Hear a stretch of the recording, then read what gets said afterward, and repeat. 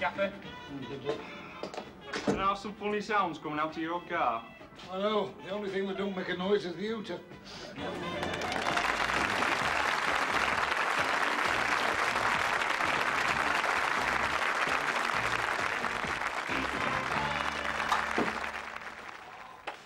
Oh, by the screws, Betty, this gout isn't half painful. Fred, exactly what is gout? Well, the do I know. The doctor says it's something you get in your extremities. I aren't half glad it's only in my big toe. Has the second Pony Express arrived and got through to Fort Moffat yet? Just. He brought this. One rectangular circular from the Department of Energy. Well, hardly worth risking an hour up the pass, was it? What is the latest message of conservation, then? Burn your scrap asbestos? It just says, save it. Does it? I must have been sending these to my missus. As usual, she's been getting the wrong end of the stick. Well, there's plenty of it, isn't there? If they send us enough copies, we can burn these to eat the radiators. Is there a note from Garsides about that quote? No, nothing at all. Oh, well, we couldn't half do with that job. I've only got about a day's work left. That won't keep our lot going for more than a week. And there's nothing from Hardcastles either. Hardcastles? Oh, no, I don't want their order. Joe Gregory can have that. I'd go skint on the prices I gave. Then why bother quoting? To stir things up. I mean, Sam Hardcastle's no mug, you know. He'd want discount on a free balloon. Well, I mean, the thing is, what he does is he gives Joe Gregory the orders, but he uses us to check the prices. Mind you, on the quote I give him, he'll be tearing Joe Gregory invoice for an invoice.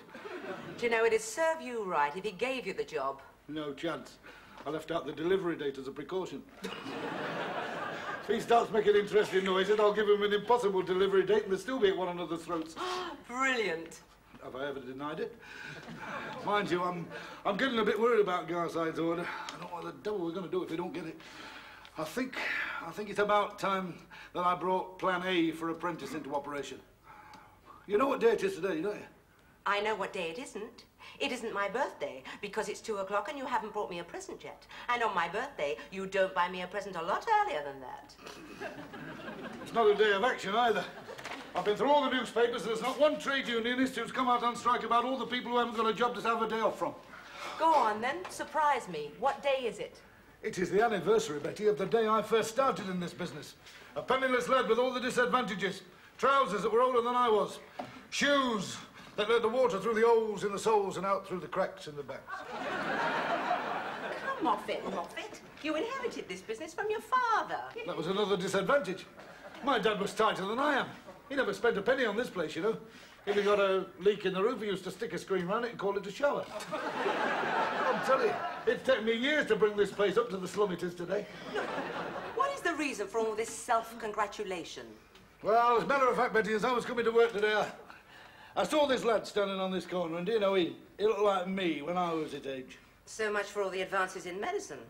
But just what are you getting round to? I am getting round to the fact that life has been very kind to me. I mean, look what it's given me. A big house to look after for a building society.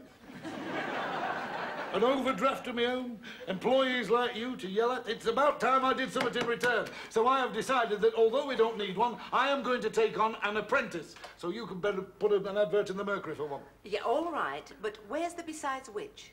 You always have one. Oh, ye of little faith. I'm doing this out of the gooiness of my heart.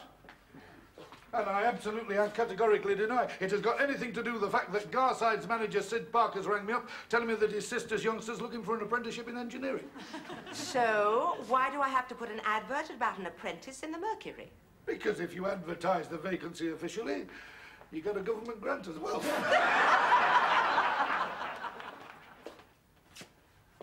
Thank you. What do you think you're doing?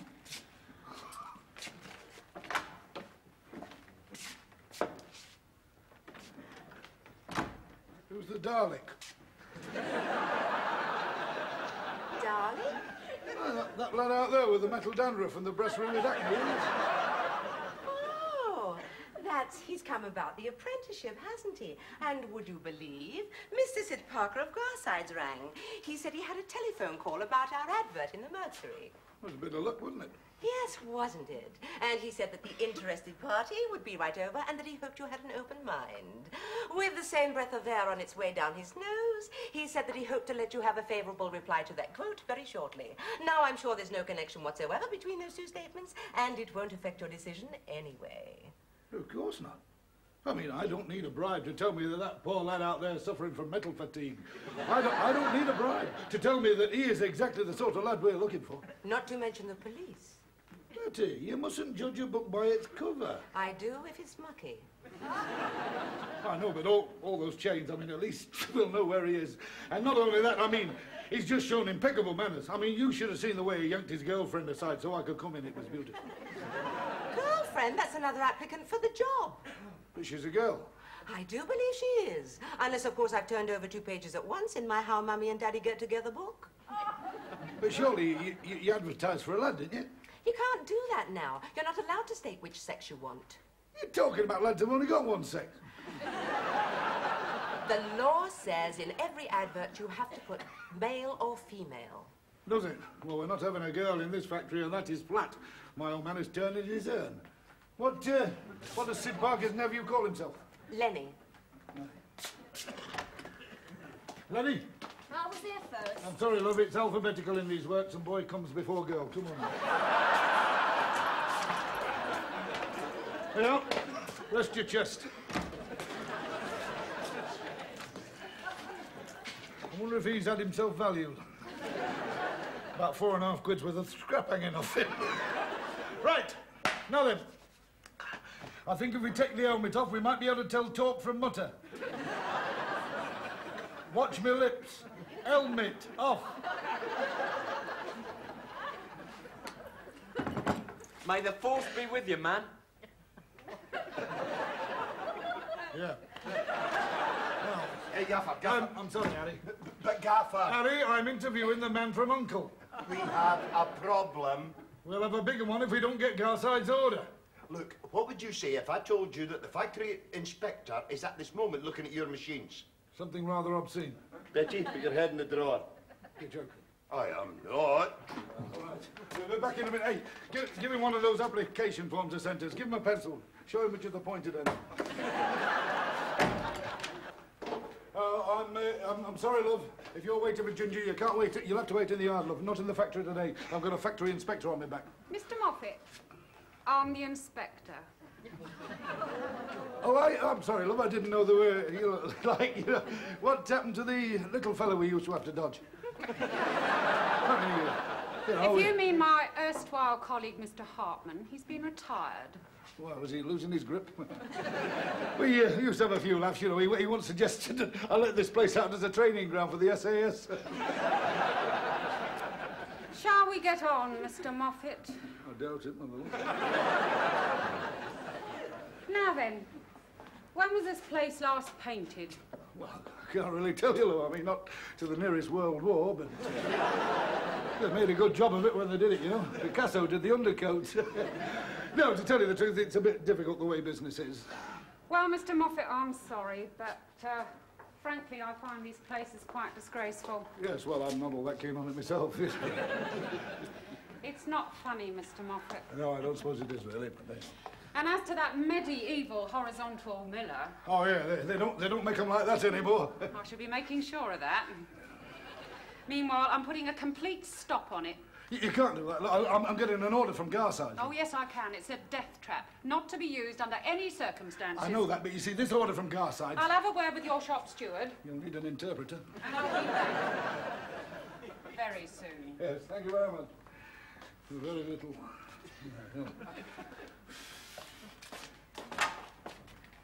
She's only a woman. Yes, they usually are. Who? What do you mean, who? You sound like an owl. That damn woman in there. The factory inspector. The woman. I hope a living bra gets housemaid's knee. Hey, Dad, do I sort of get the job, or do you get a brick through your window?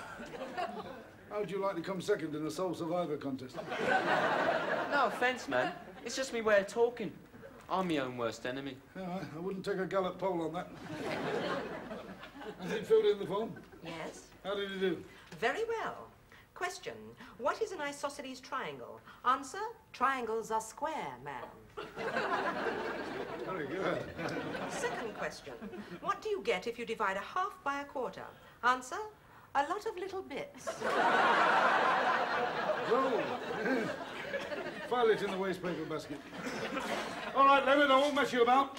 By virtue of the power invested in your uncle to give orders, I now pronounce us master and apprentice.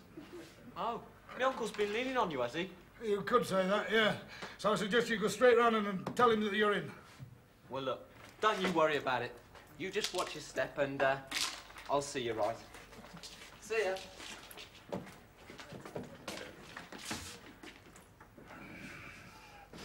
I'm going to enjoy having him about. He'll make everybody else seem normal. You wouldn't get shortlisted for a village idiot's labourer. I blame these incomprehensible schools they get to, you know. One of them gets an answer right, they stick him in detention so it doesn't embarrass the rest.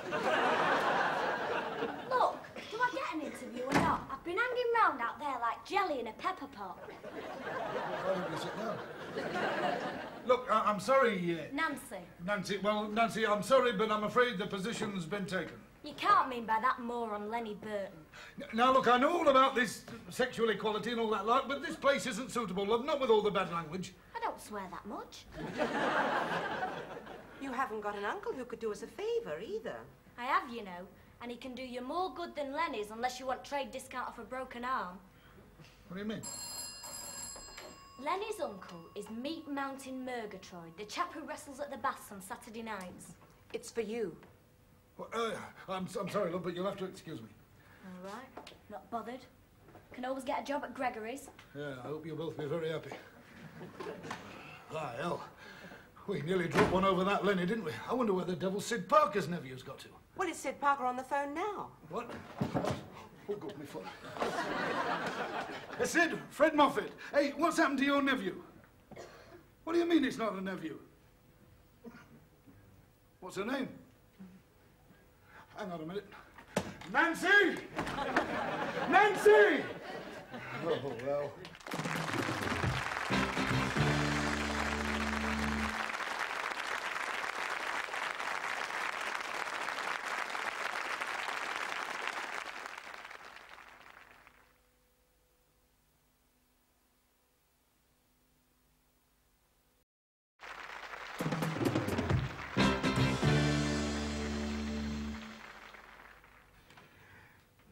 By old Betty, this tea's starting to look as bad as it tastes. I don't know what you're looking so miserable about. Sid Parker gave you the order. I know, and that factory inspector gave us another, didn't she? Don't use the damn machine we need to do the order on. You don't listen half the time, I'm sure, Betty. I tell you something else. I am not all that keen on Sid Parker's niece and that ginger being in the same county. Well, she'll be all right. Working next to Super Stud? I should think so. My God. If he doesn't get a retainer from Mother Care, he ought to appeal through an industrial tribunal. Well, I'll tell you one thing, I'm not risking that order before we even start on it, so when the inevitable occurs, I don't want you to let that girl out of your sight before we complete the contract. I'm sorry, but at 12 o'clock I stopped being a con man's labourer for a whole week. I'm taking my 1974 annual holiday. I did warn you. You've been warning me every year since 1975. Why the hell do you pick now to mean it? Because I've got trouble at home. Oh, well, with work-shy Wally. Don't call him that. It's not his fault that he's unemployed. It is when he uses the Red Cow as a job centre. What's he done? Nothing, and for a very long time. The pilot light has gone out on my marriage, and so I'm going to relight the flame before his meter peters out. You make him sound as if he's on off-peak. Where are you taking him on holiday? I mean, apart from upstairs. Well, we haven't decided yet, but I'd like to go somewhere a bit exotic. It'll be freezing cold in Morecambe at this time of the year. That's nearer the truth than you think. Why, where are you going, Fleetwood? No. Wally's mum and dad live in Morecambe, so that's favourite. Look, Betty, I hate to have to admit this, but I need you at the moment. Bad luck. Mine is greater than thine. But you'll be all right. I've arranged for a little temp called Sandra to suffer the slings and arrows of outrageous Moffat. Not another flaming female. Gaffer, okay to take the afternoon off. It's old grandfather. Oh, it's not looking too good. What is he, sort of blue in the face, short of breath? Well, something like that. He's probably not getting enough air, you see, Harry. You probably didn't bury him in a big enough coffin the last time England played Scotland. Did I say grandfather? I meant grandmother. Passed away Wimbledon week. On my mother's side. Trent Bridge test match. Harry, what do you think I've got in here? Look, surely all your family must have died by now through terminal sporting fixture. I'm sorry, Harry, you can't go. I need you to put that milling machine, bring it up to specification. For God's sake, go and get on with it. Oh, what was it I had to do? Oh, I now remember. Oh, yes, must warn the lads about that milling machine like the factory inspector told me. All right, don't just stand here talking. You'll miss the kick-off. Well, I'm afraid I don't know anything about it. And Mr. Muppet isn't back yet. So would you care to shout at him later? Right, bye. Mr. Muppet? No, Moffat, love. I've had ever so many phone calls. Oh, I'm ever so sorry I'm late. You see, I had a bit of trouble with the car, you know, water in the carburettor, but it'll be all right when they get it out of the canal.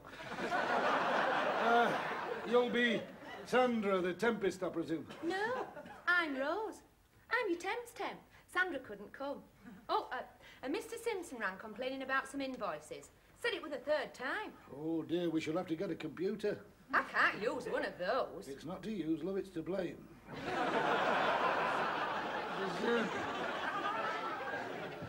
This your forest, is it? Oh, I like to bring my rubber plant along. It makes the place seem more homely, doesn't it? I suppose it does if you're living with Tarzan. Mind you, I see you got Cheetah here. That's my Mick Jagger poster. Isn't he lovely? He don't half get me going. Does he? I wish to God he was here at the moment. Just take it down. You let them have pictures of naked women in there. That's just so I don't have to buy him a real dartboard. Why is it so damn hot in here? I turned the heating up. Well, old Jack did before he went. Before he went, he's supposed to be working on that milling machine. Where's he gone? To the match. To the he don't know one end of a football to the other. I mean, he doesn't know which linesman the hooligans toss up to see who starts the riot. He said if Harry was having time off, so was he. Oh, that's lovely, that is. Well, I shall have to get young Charlie on it, then. You can't. This girl came in and started crying all over him. So he cried back and they went off down the road like two passionate pythons. Yeah, they would pick now to patch up their differences, wouldn't they? Well, that just leaves Ginger. It doesn't. Apparently, Ginger tried a bit of hanky-panky on young Nancy, so she belted him with a wrench. He's going to have 6 stitches put in it. Put in what? Don't ask me. You mean to tell me that Nancy's in there on her own? Wrong again. She got upset at the sight of Ginger's blood. She just rushed off home crying her eyes out. Oh, hell, we haven't got confirmation of that order from her uncle yet. Right, I'll be back if anybody wants me. The name's Moffat.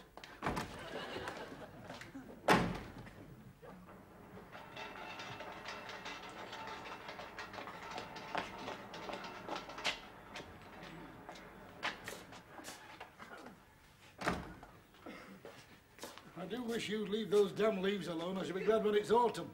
They don't drop off in the autumn. Don't they? They would if it was still here, I'll tell you. Look, get me Sid Parker and Garsides on the phone. What for? Stop asking questions! God, dear, dear, dear. You must know I've got to let Nancy's uncle know that Ginger apologises for getting in the way of that wrench. Otherwise, we lose a big contract. So what's all the fuss about? You got a big order from Hardcastle's in the midday post, thanks to me. Hardcastle's, thanks to you. What the devil are you talking about? I never gave him a delivery date. I know. You could have lost it being so careless. See what it says. Order valid only if maximum delivery of 3 weeks is confirmed by return. So you confirmed it? Of course. On the acceptance slip that I posted off just before you came in. I wonder where I can get a reconditioned suicide kit. Hello? Mavis? It's Rose here. Listen, Mavis, I forgot to tell you I can't come round tonight. No. I'm having one of those facials. Yeah. Hey, what are you doing? I'm just talking to my friend Mavis. Sorry about the interruption, Mavis. Listen, did you hear about her next door? She is, you know. Put it down. Well, my mother told me, so it must be right, mustn't it? Put it down. You. It is. Oi! Put that flaming phone down. I can't talk to you now, Mavis. How many more times do you have to be told about personal phone? If you make another phone call off that, I'll have those damned holes polyfilled. Honestly, take down the poster and move the plant and don't use the telephone. I don't think I like working here. How would you know? You haven't tried it yet. That does it.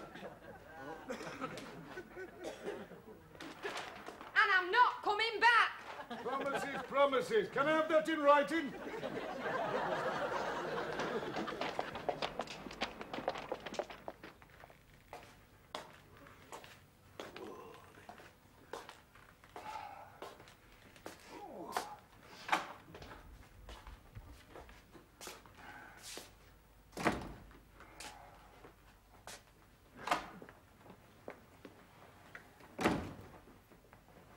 What the devil are you doing here?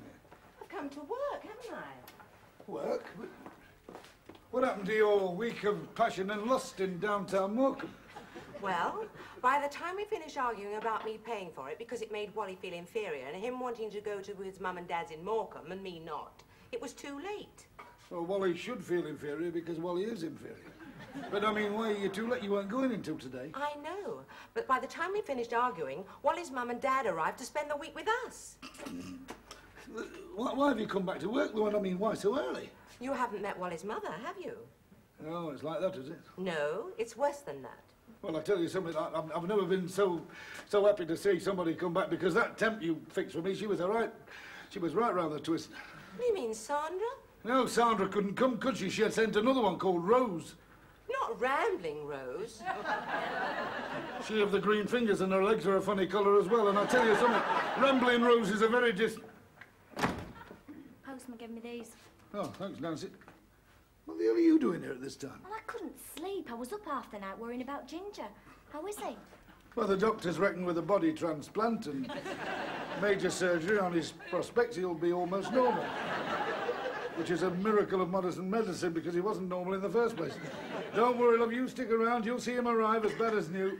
I won't. I'm packing the job in. What? After all the damn work-up, that's all I need.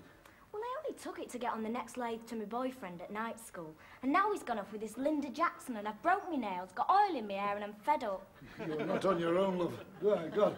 As one door closes, another jam's shut. Isn't it marvellous? I get an order from Hardcastle that's like a kiss of life from a vampire bat, and I lose the one from her uncle that could have saved me. Has my uncle been at it again? He bribed you into giving me that job, didn't he? You didn't know? I've told him before I fight my own battles. Just wait till I get my hands on him. No, wait a minute. Look. If you want to get your own back, why don't you go and tell your uncle you suspect he bribed me, then he daren't take the order away, or otherwise you'll know he did, and then he wouldn't be able to do it. And why should I? Well, apart from, getting your own back, I mean, I'd get Ginger to go and have a go at that Linda what's-her-name. Your boyfriend wouldn't see her for lust. Right, you're on. Nice doing business with you. See ya. All right, Nancy. Give my love to your uncle, won't you? Bloody hell, that one was a bit close, wasn't it? If only we could get out of Hardcastle's order with... What the hell's this? It's one of our envelopes.